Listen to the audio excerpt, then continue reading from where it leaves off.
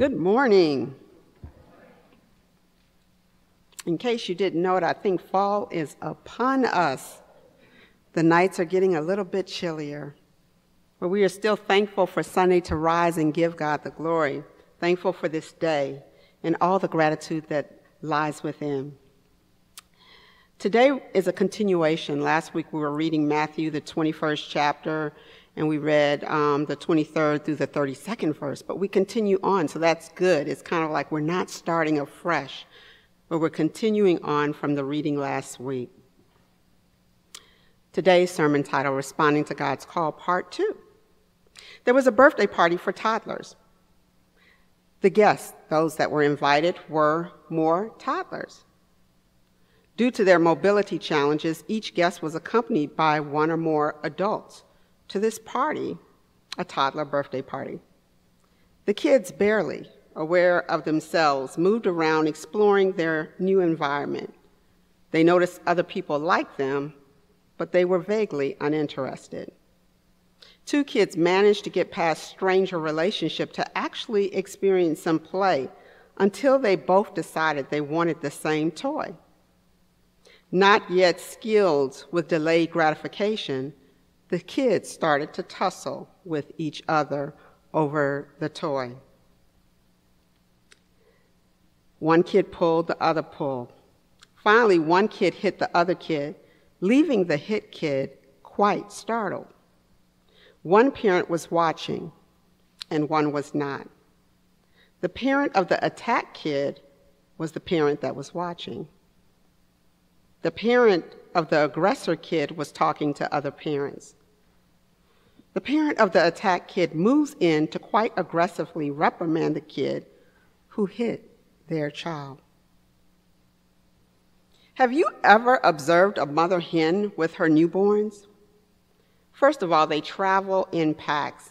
They travel very closely together. They stay together, probably is an understatement. The mother hen provides warmth and protection. When you see the mom, you see the chicks, and when you see the chicks, you see the mom. A mother hen might cluck softly to call her little chicks and loudly to indicate that there is danger. The mother hen teaches them how to find food and teaches them social behaviors. She is their guide. The mother hen is very protective, and if she perceives a threat, let me tell you, the heat is on. Ask me how I know. If you ever get between a mother hen and her chicks, let me just say you may get physically assaulted by a hen. In many life forms, we see parents rising to the occasion, rising up on behalf of their little ones. This is where we enter the biblical text today. Jesus poses to those listening, if someone harms your child, what would you do? We already got a glimpse of the parent at the birthday party. We got a glimpse of mother hen on the road, and now a servant and his son. The response from those gathered is typical. He will bring the wretches to an inn and rent it out to tenants who will pay. Well, they sort of got the question right. I mean, what would you do if someone messed with your child? It appears that they think that this is how God works in the world. This is how God shows up, maybe based on their own subjugation, maybe based on their own time period. They would want God to show up and stand up for them. Get to it, God. Do your thing. I've been wondering what our Venezuelan siblings would want God to do in their country. How would they want God to show up now? I live close to a police station, and every day I get to drive by and see a lot of people living outside, basically.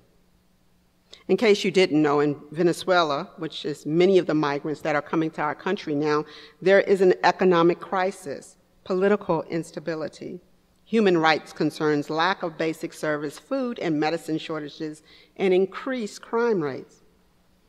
In the last decade, over 7 million migrants have fled Venezuela. Many economic analysts will tell you that the crisis was set by the United States. Venezuela was the main supplier of gas to the Caribbean and Central America. That's a lot of oil. Our country undermined them to get suppliers to buy oil from us. This war on Venezuela not only impacted Venezuela, but Haiti and Nicaragua and Cuba, who all depended on Venezuela low-cost energy and assistance to their countries. I wonder how they would want God to show up now. The trial of the boy in the box began this week, where adoptive parents built an 8-by-8 room off the side of the garage and locked the boy in. Go to school, come home, back in the box. This case is going viral. People mostly who do not even know this family, the boy, or the situation, they're angry and have risen up to give similar responses as people gathered around Jesus. Give them the book, put them in a box, treat them like they treated this boy, send them to jail for a very long time. It is in our DNA when someone we care about, someone we know fondly, or even a stranger is getting treated poorly, it causes us to rise up. The landlord sends his servants to the tenants to collect rent in this passage. The tenants seize the servants and beat one, kill one, and stone one.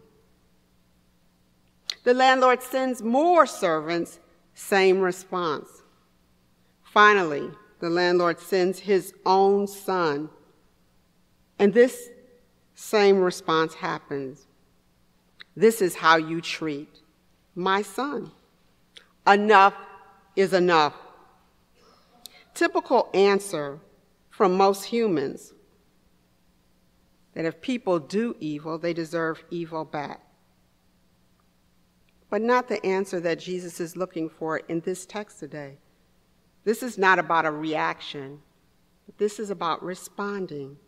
This is about remaining faithful even when we are being rejected. We are good at reacting. We've got that down really well. We're good reactionary individuals. But this text is about remaining faithful even when you are being rejected. The rejected stone in this text becomes the cornerstone. This is not about the battle, but the war. We are responding in the midst of havoc. Have you ever sensed that somebody was talking about you, but they use all this indirect language? But you kind of feel like they're talking about you. They'll go through the back door to get to the front room. Well, that's what Jesus is doing here. The parable is about the religious leaders, and guess what? The text tells us they know he's talking about them.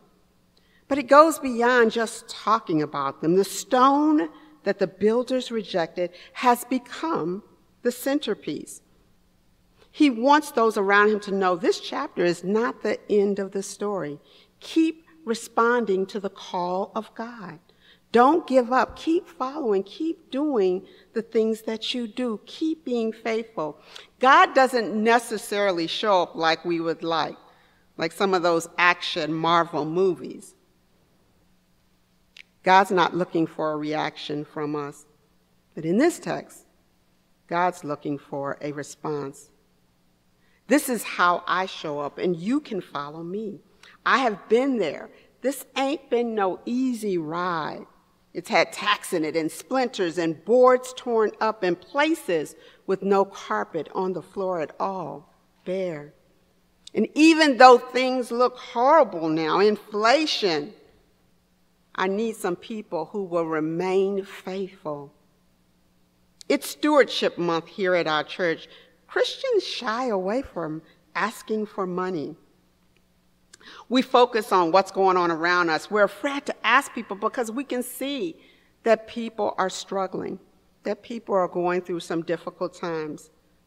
Some of the poorest churches experience the deepest giving, research shows. And do you know why? Because the ask is not about their condition. The ask is about their relationship.